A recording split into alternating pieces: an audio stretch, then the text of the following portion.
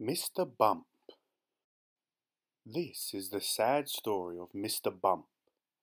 The trouble was that Mr. Bump just could not help having little accidents.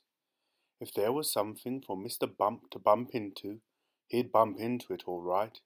For instance, if you were to see Mr. Bump out walking down a street in your town, and if there happened to be something to bump into down that street, then you know what would happen, don't you? Bump. Mr. Bump was just the same at home. He lived in an extremely nice home, but even there he couldn't help having those little accidents. For instance, one morning when Mr. Bump went outside his house, he noticed that the chimney pot had come loose in a storm the night before. "I must fix that before it falls off," thought Mr. Bump to himself, and he hurried to his garden shed to fetch a ladder. It was a very long ladder. Mr. Bump walked up the garden path with the ladder on his shoulder. He turned the corner of the garden path. Crash! Went the living room window. "Oh dear," thought Mr. Bump, and he turned to see what had happened. Crash! Went the kitchen window behind him. "Oh dear," thought Mr. Bump again, and he rested the ladder against the wall of the house so that he could climb up onto the roof to mend the chimney pot. Crash! Went the bedroom window. So you can see how Mr. Bump had his little accidents. Mr. Bump had many jobs, but somehow they never seemed to last very long. As soon as anything got lost or broken or splintered or chipped or snapped or cracked or torn or burst or wrenched or crunched or split or slit, Mr. Bump got the blame. For instance, when Mr. Bump worked on a farm, he tipped over the farm dog and spilt the milk which he was carrying for the farmer's wife, and which the farm cat lapped up. For instance, when Mr. Bump was a postman, he got his hand stuck in a pillar box, and they had to fetch the fire brigade to come and set him free.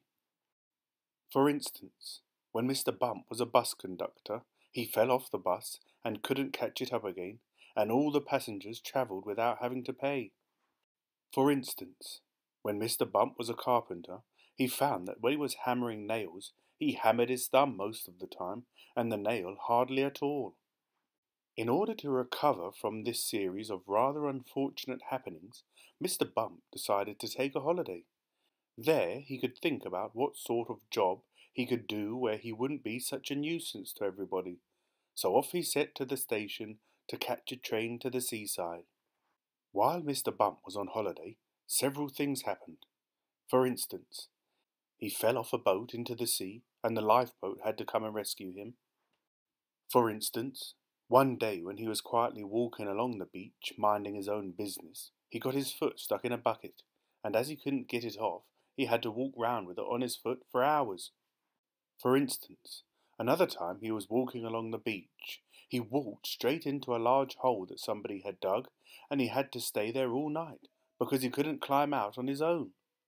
However, despite all these little accidents, Mr. Bump enjoyed his holiday, and while he was there he had a splendid idea about what sort of a job he should do. It was quite the best idea Mr. Bump had ever had, an absolutely splendid idea. And now Mr. Bump works happily for Mr. Barley the farmer. Mr. Barley has a rather large apple orchard on his farm, and that's where Mr. Bump works. Mr. Bump's job is picking apples, but he doesn't use a ladder to climb up the tree to pick the apples like other apple pickers. Oh no, Mr. Bump has a much better way of picking apples than that.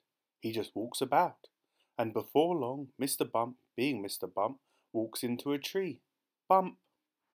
And down falls an apple, and Mr. Bump catches it.